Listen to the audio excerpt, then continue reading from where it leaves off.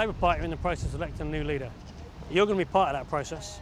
Every trade union member is going to get a vote, and every CWU member will be part of that process.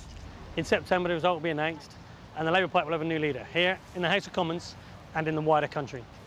As part of that process, the union's held a hustings meeting. We've listened to the 5 candidates. The union has made its decision, it's nominated, and it's supporting Ed Balls for leader of the party. I went and met all the candidates. We had a hustings where we listened to all the candidates and we examined their record and what they were saying. We asked Ed Balls questions about the sectors in which we've got members: financial services sector, telecom sector, and of course the postal sector. And Ed Balls responded positively to all those questions. So Ed Balls not only has got the tenacity and the toughness to lead the Labour Party and take on Cameron, he's also got the policies that are going to get Labour back in government. Now, this is an opportunity for you to hear Ed Balls himself talking about those issues that matter to you. On the post office, on telecom, and on wider issues including the British economy. I think the Royal Mail is a vital public service, and I think the British people are really proud that wherever you are in the country, from Land's End to John O'Groats, for the same price, the letters arrive and they're properly delivered. It's a service upon which you can rely, and that's because that ethic of public service is right there in the whole of the postal service. The idea that you'd take a risk with that you'd privatise it, I think people will say, no, that's not what we want. Of course we need new investment, of course there has to be change, but let's do it together, and let's do it in a way which keeps this a vital public service, which is what I think people want.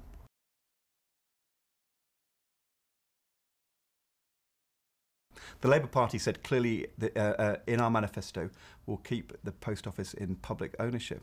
And these Tory Liberal plans to privatise it, I think that's wrong. And in Parliament, Labour MPs will all lead the charge to say, no, we oppose this, we will support a 3-line whip in Parliament so that we can keep the post office public. Because look, the important things we want to do, the universal service, also new ideas like the post bank, they'll only happen if we keep this a public service. That's Labour's promise, and we must make sure we deliver it.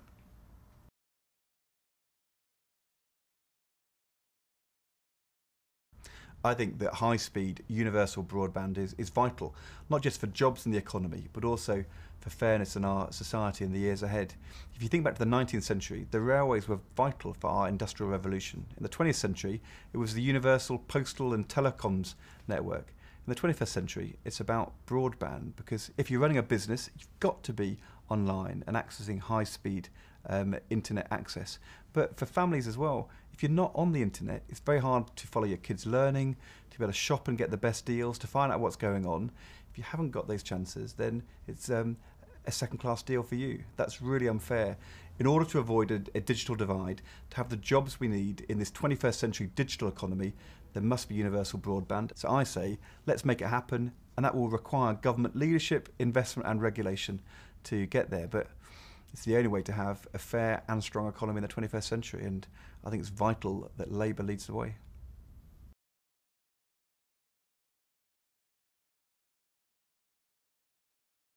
The Conservatives and Liberals say it's Labour's fault, this recession, and they say these cuts, it's unavoidable, we've got to do it.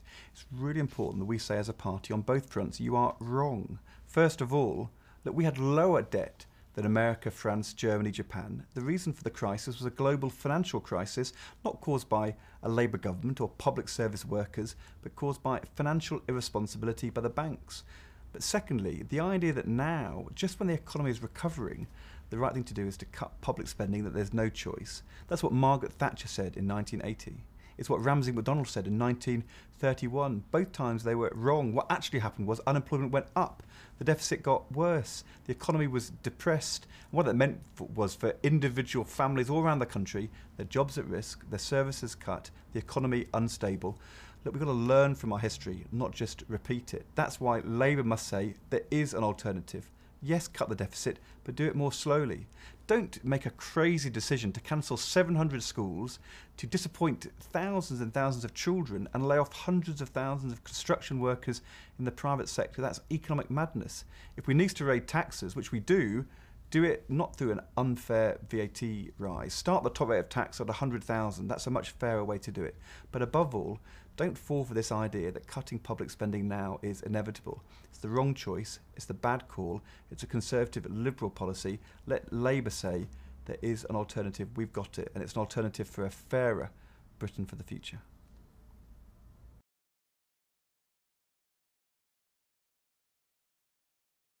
Because, look, I know why we lost, because I saw it in my constituency in a tough campaign over the last 18 months.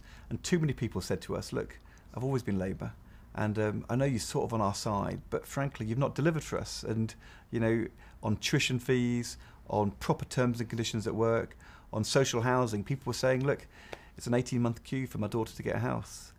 You're making it more difficult for my child to go to university because of tuition fees. My wages are being undercut because there's a new shift, and why is that happening? And we didn't have proper answers to those things, and unless we can answer those things and show we're on people's side, we can't get back into power. And it's not the case that it was that we lost the higher income voters. It was actually lower middle income Britain, from the mill towns to Stevenage to the Kent Medway towns, where people were saying, you're not doing enough for us. Now, I fought a campaign and I won because I knew I had to listen to those things. I had to be able to talk the language of the voters in my constituency, and I'm determined to make sure that in everything we're doing on jobs, on the funding of education, on the health service, we do deliver for the people who rely upon us. That's why I'm saying don't cut public spending now, invest in jobs. It's why I'm saying don't cancel these new schools now. People want new schools for their children. It's why I'm saying don't have tuition fees, let's have a graduate tax, which is a fairer way to do things. It's why I'm saying on the NHS, let us fight this, in my view, biggest assault on the NHS in the last 60 years, which the Conservatives and the Liberals are doing. And if we can show that we do those things with tenacity, that we're actually on the side of people who rely upon us, if we can get party members and trade union members out with us, saying in the pubs and clubs at the doorstep, but also at the school gates, look, the people standing up for us are Labour, then we can win again. And that's what I've done, it's what I know how to do, and that's what I want to do for Labour.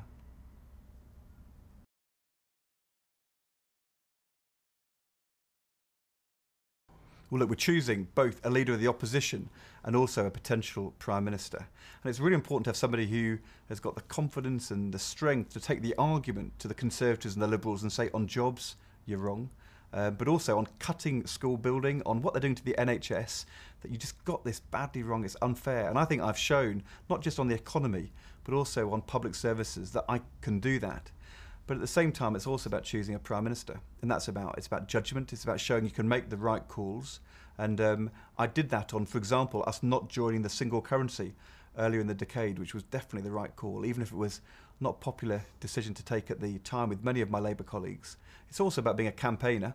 I fought a very difficult constituency in the last election, and I showed that if you actually get out there on the doorstep, in public meetings, work very closely with party members, with trade union members, even in the face of millions from Lord Ashcroft, you can win and we can defeat the Conservatives. And I did that. But to do that, I also had to be able to speak the language not just of business leaders or finance ministers, but also of mums and dads and workplace colleagues. And that's very important because David Cameron, Nick Clegg, they don't really talk the language of people in our country. They're not really in touch. We need a Labour leader who can show they are in touch and can do it in that way. And finally, we need somebody who is who's passionate about politics and passionate about Labour. I'm somebody who said very loud and clear, you know, I'm proud to be financed by trade union support. I'm very proud of the Labour Party and the Cooperative Party movement, of which I'm part. And also, look, my dad came from a working class community in Norwich. He was the first generation from a widowed family to go to university. That was only made possible because the post-war Labour government made that happen. And that commitment to social justice, that desire for that to be possible, not just for some children, but for every child and every family and every community, that's what's driven all the things I've done on the economy and jobs, on education, on campaigning hard to get more support for disabled children and their families, which was something I was very involved in the last few years. It's all about, in the end, saying there's no barrier too great to overcome which gets in the way of a child being happy and doing well or an adult having a fair chance if we work together to make it happen. But you've got to believe in government. You've got to believe in social justice. I've shown I've got the judgment to make the right calls, but also I can take the fight to the Conservatives and the Liberals. And if we don't do it that way, we'll not get back into power. And you know, if Labour's not in power, then we can't deliver for the people who we are there to serve. So that's why I'm standing for Labour leader.